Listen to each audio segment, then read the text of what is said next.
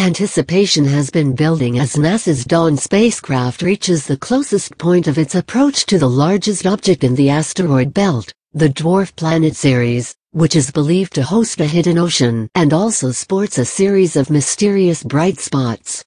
Dawn finally began its nearest orbit of Ceres in the past few days, and has begun to send back the closest images we're likely to see of the odd object anytime soon.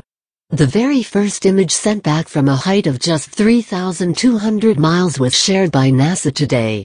Although it doesn't contain a view of the bright spots suspected to be light reflecting off a sheen surface like ice, the Dawn team says it is working on gathering those close-ups now.